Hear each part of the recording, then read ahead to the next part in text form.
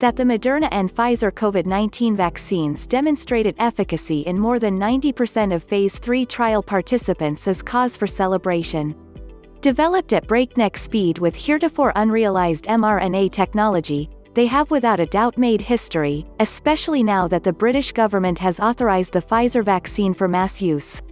The problem, and regrettably, it is a big one, is that only a very small fraction of the global population will be able to reap the rewards of this achievement.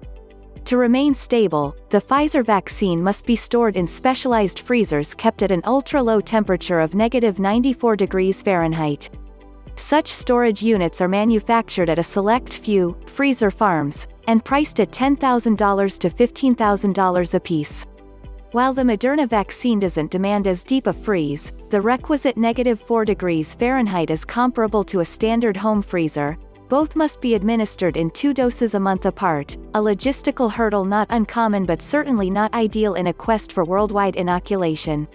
Even hospitals in the United States and Europe, where governments have already bought up hundreds of millions of doses of the mRNA vaccines, will be hard-pressed to secure the equipment necessary for their safe storage and transport, especially those in small towns and rural areas where many residents, due to adverse socioeconomic and health conditions, are disproportionately vulnerable to COVID-19. The same is true of remote regions in Africa, Latin America, and Asia. Erlangga Hartarto, head of the COVID-19 task force in Indonesia, told Reuters that in his country, the Pfizer vaccine has already been ruled out as a viable option, so unlikely is it to survive distribution between 270 million people across 17,000-plus islands. In other words, Pfizer and Moderna have created a Lamborghini when what most countries really need is a Toyota, a vaccine that can be manufactured, stored, and administered simply and cheaply, preferably via existing distribution channels.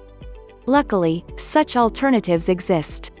One is the adenovirus vaccine being developed by companies like AstraZeneca and Johnson & Johnson, which uses a non-lethal cold-causing viral vector as its means of inoculation, rather than synthetic proteins as mRNA vaccines do. Adenovirus vaccines are, however, hampered by one deep and fundamental flaw.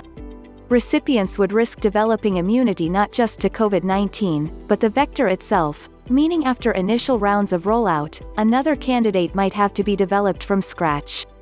The AstraZeneca vaccine and others of its ilk can be thought of as Mercedes, not as high maintenance as a Lamborghini, but certainly not as practical as a Toyota.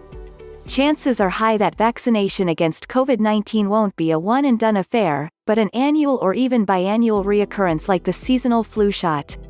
As such, the most efficacious vaccine will be one that can be deployed for years to come.